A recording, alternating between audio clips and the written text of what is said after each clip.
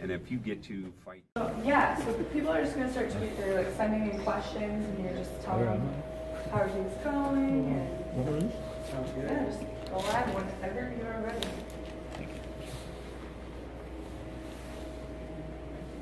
Am I supposed to say something? Or just wait for questions? You're on. Trying to reconnect. Is it still trying to reconnect? Yeah, there you go, I'm live, I think. Okay, good. Thanks for all the good lucks, guys.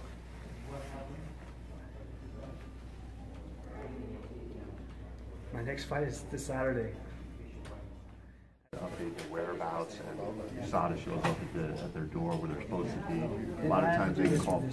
What's that? You know what? They know that you're here. I would always recommend.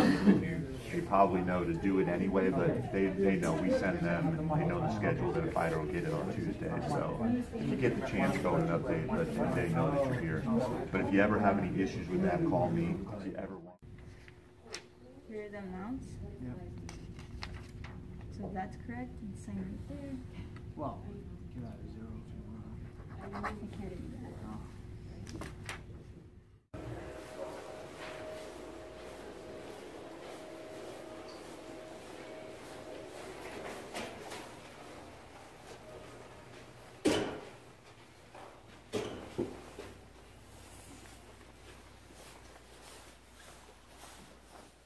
Any teammates that you need to be in a locker room with on Friday night? Or I'm sorry, on Friday night? Like, you got training partners on this, like, you're not sharing any corners with anybody, right? You don't have to make a decision now, but I'm just gonna transport you and whoever's going on stage. Okay. We'll take you guys, that'll be the backstage crew. Anybody else you got coming, I can put them on a bus and send them over there, but if they're just going in with the public. Okay. All right?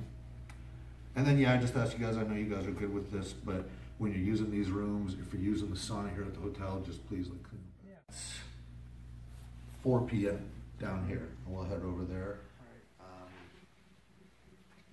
And then you're probably fighting, let me see what time, if I can give you a rough time. Oh yeah, you're a solid time. So you're the first fight on FS1 prelims, so you're fighting at 8. So I would say like, 8:06, you're actually like going on that. Yeah, for sure. So I open up the FS1 prelims, yep. But I'll let you know this week. Right. So it's 9 to 11. That's your window.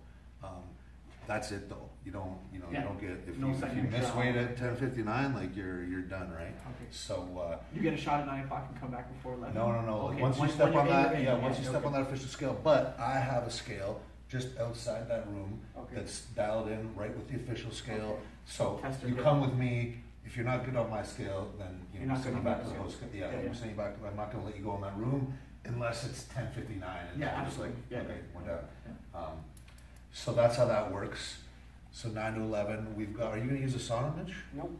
Okay, perfect. Don't have to worry about that. So it's kind of a first come first serve. We usually get like a big wave of people at 9. Yeah. So if you show up at 9, you might be number 10, and it might not be just walk in and walk on the scale. But if you come at like 10 or something, it might go a little quicker for you. Because the whole idea behind it is to just have guys make weight for the smallest amount of time possible, right? Yeah. But then sometimes we get guys showing up at 9 thinking, oh, I'm just going to jump on the scale, and 30 minutes later, they still haven't got the chance. So more like 10 would be better. Yeah, it's in the like Troop BJJ SUV.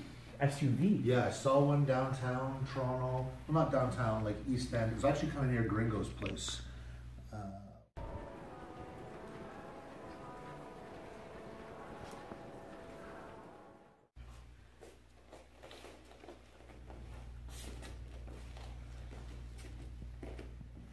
Stronger than he said. Sorry, I thought you were going to be stronger.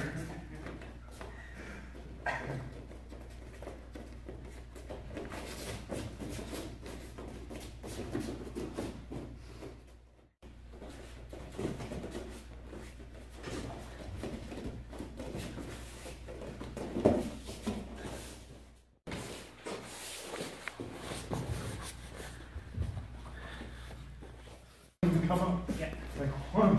As soon as I feel the leg distance, you use pressure, and you go to come off and it's not there, boom. Exactly. idiot. Wasn't meant for us. Jab, 1-3-2 speed. Yeah, stay down, not the rush. Fainting in, faint for the combo. Faint for the combo. Yeah. Faint 1-2. Yeah. Tilt that shoulder. Yeah. Jab, slip, hook cross. Oh shit.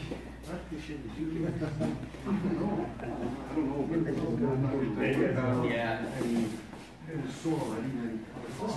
Yeah.